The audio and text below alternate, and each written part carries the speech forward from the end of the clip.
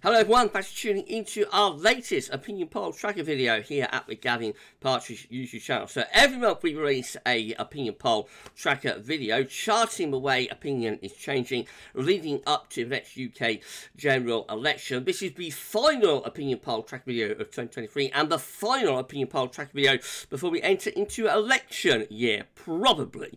Because of course the general election could be held as late as January 2025, but realistically I think most people's expectations is that the election will be at some point through 2024, whether that's the spring, the summer or the autumn. And so yes, this is the last video before we enter into what is very likely to be our election year of 2024, and I shall get on with it for you in a second. Just say that if you're enjoying the content on the channel at the moment, please like, share and subscribe. Thank you so much everybody for doing that. So we're going to have a look at the predictions from Electoral Calculus for the next UK general election, and then we'll have a look at the opinion polls that prediction is based on. We'll be looking at government approval as well, so sit back, relax, enjoy, and we're going to do this. So the first thing to do is go to Electoral Calculus and have a look at their latest predictions. So in 5, 4, 3, 2, 1, here we go.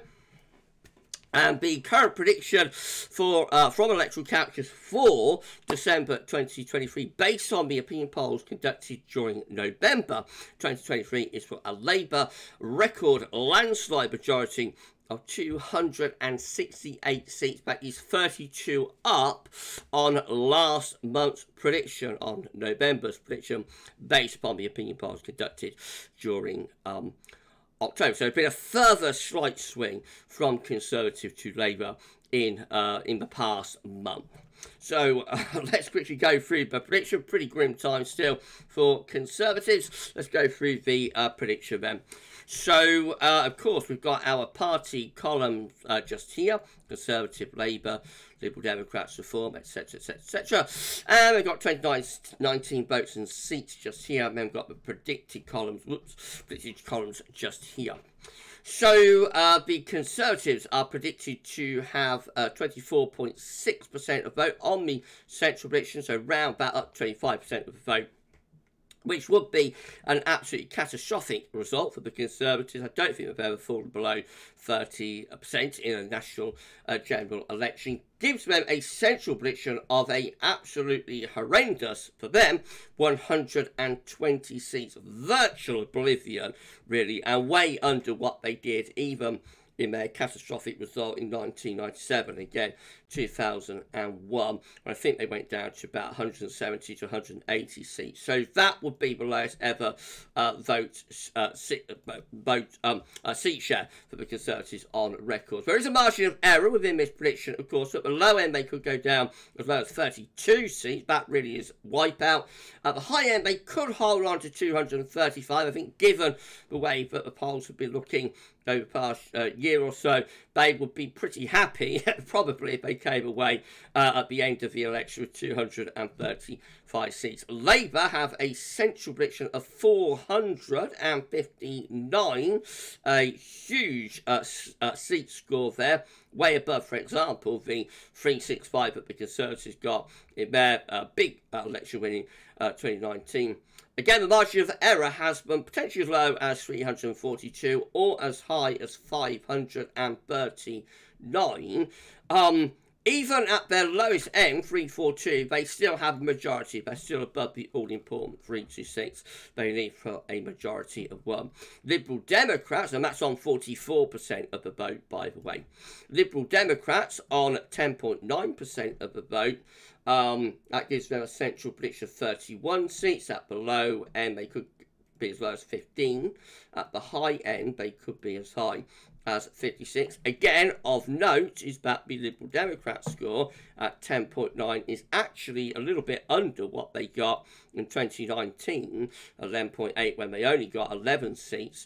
So it implies there is a large amount of tactical voting that is likely to take place at the next election. That is where Labour voters vote tactically for Liberal Democrats in Conservative Liberal Democrat seats to either keep the Conservative out or to see a switch from Conservative to Liberal Democrat for the MP there. Reform are expected to be on 8.8 3% of the vote, which gives them a central prediction of no seats. At the high end, they might get 3, and at the low end, again, no seats. Greens are on a central prediction of 6.4% of the vote, with 1 seat at the high end. They could be as high as 2. At the low end, they hang on to their 1 seat. SNP with a central projection 3.2%, gives them a central seat score of just 17. That's way down on what they got in 2019. At the high end, they could hang on to 37. At the low end, they could go down to 5, which really would be a terrible result for the SNP. And then Plaid on a central prediction of 0.8% of the vote could give them a central prediction of 4 seats. At the high end, 6. At the low end, down to 3 seats. As I said in the last video, you have to question a little bit about how high we've got Reform and Greens here. Currently, they are polling, 6.4, 8.3, or they were last month. I would imagine the Reform percentages like to go up even more after Mr. Farage's foray into the jungle just recently. But at an actual election, opinion does tend to shift more toward the main parties. So you'll probably take some of the Green score away and give it to Labour. You'll probably take some of the Reform score away and give it to Conservatives. In the end, they probably will cancel each other out a little bit. But in any case, the central prediction has Labour on a record landslide majority of 268 seats, which will be higher than any sort of majority that we've seen in anybody's lifetimes, I think. So these are the opinion polls that is based upon. That prediction is based upon. We've got all of them here from Wikipedia right away from the first, which was more in common. Down here from the 28th of October, 2nd of November, that gave Labour a 16% lead, all the way up to the final poll, which was Techney, and that was the 29th to 30th of November, that gave Labour a 22% lead. We do see some absolutely enormous leads within some of these polls. So we've got Find Out Now here, which actually took the Conservatives, it conducted on the 13th, 14th November, actually took the Conservatives down to just 19% of the vote, under 20%. And Labour on 46% of vote. That gave Labour a 27% lead, but even worse from the Conservative point of view, and better from the Labour point of view, was People polling conducted on the 14th of November, which actually gave Labour a 30% lead.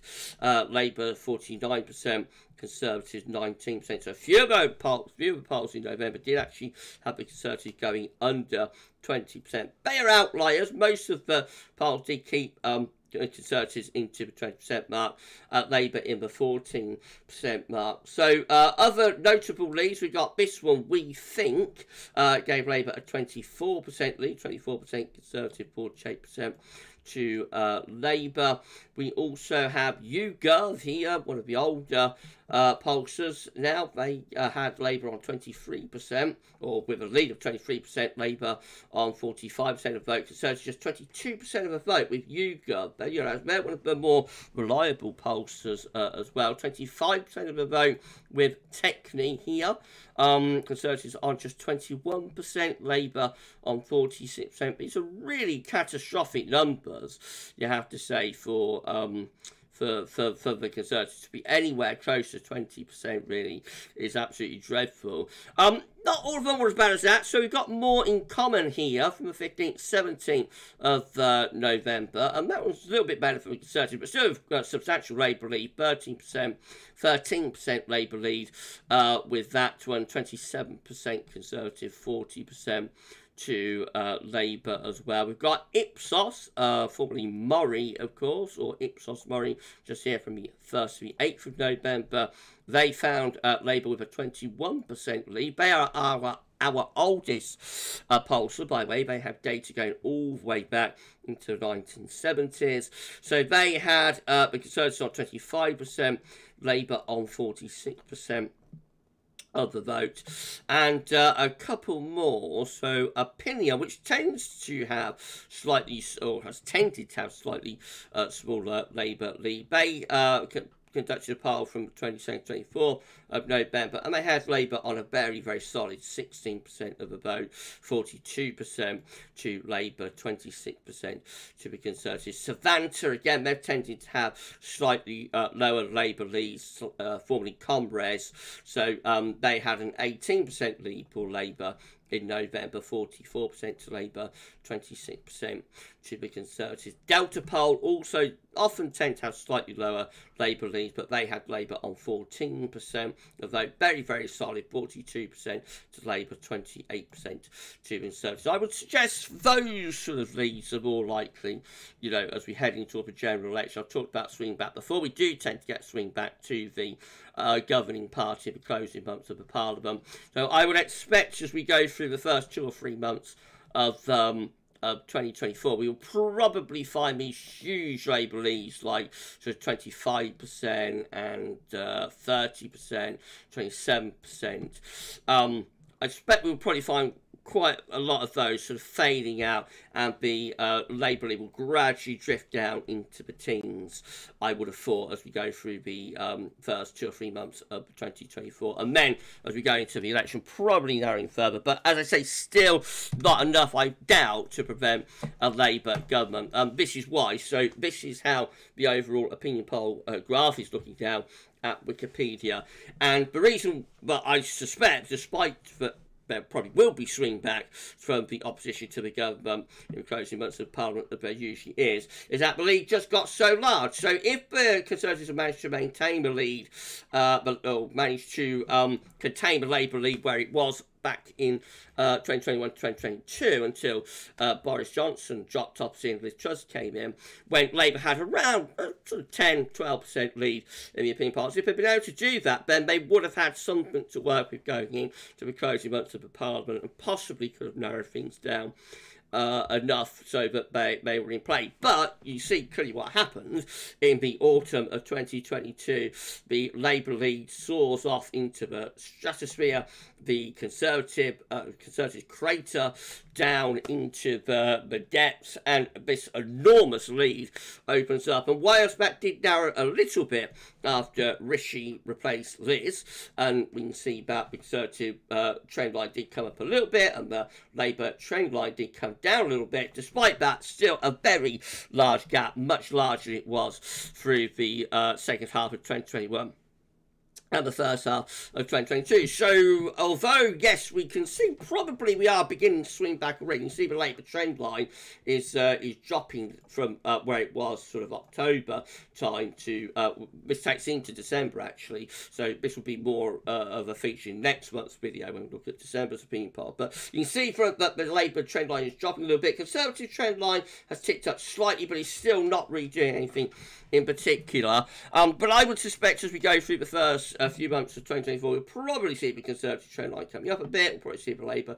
trend line going down a little bit. But despite that, I expect the gap is so large between the Conservatives and Labour that there will not be anything other than a Labour victory at the next election. That might be a hung parliament with Labour the largest party, or it might be an outright Labour majority, probably most likely to be an outright Labour majority, I would have thought. Maybe even a landslide, who knows, have to wait and see how the polls are looking as we go into the election. But yes, still a very, very large lead for Labour there within the opinion polls. And the government's still mired in unpopularity. So finally, this from YouGov. This is their government approval, disapproval tracker, and you can see that the government remains extremely unpopular. So at 69% now have an disapprove, have an unfavourable view of the government. They disapprove of the government. Just 13% approve of the government. 19% don't know. So still we see the amount of people approving of the government underneath the don't knows. Always a very bad sign when that happens. You can see that the only other time that the government has been this unpopular The only time really was back at late 2018 into 2019, you know, with all Brexit disarray and whatnot, and the dying days of Theresa May's government. It did come back up quite quickly, has to be said, government approval. That's as Boris Johnson took over, and we have the election into the autumn and early winter of 2019. But I doubt that is likely to, I doubt history is likely to repeat itself there. I would suspect again we probably will see government approval rising above the don't knows eventually as we go into the election campaign. Government disapproval will probably come down a little bit, but I think again the gap is too large between the amount of people disapproving of the government against the people that approve of the government for anything other than the government being replaced. This very, very much looks like a change election that we've got coming, and barring something very unexpected, it looks like we are heading towards a change of government in 2024.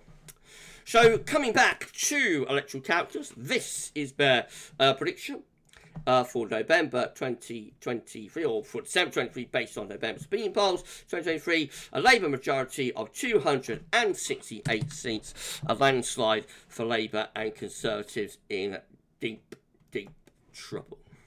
Right, so that's it for the tracking videos for 2023. We'll have another one for you in January, and of course in January we'll be looking at December's opinion polls, and we'll have that prediction from Electoral Calculus for January for you next month. There'll probably be another video, maybe sometime over Christmas, looking at the Ipsos, probably MORI, approval and disapproval and personal ratings and whatnot for Rishi and for Keir Starmer as well, and drilling down into some of the opinions that the public has about both the party leaders and parties themselves, and also you know, various topics and subjects as well. So that could be coming up later on towards the end of the month. But for this month and this year's opinion poll tracker videos, that's all for now. Thank you so much for watching, and we'll see you in 2024 in the election year. So we'll see you then. Bye for now.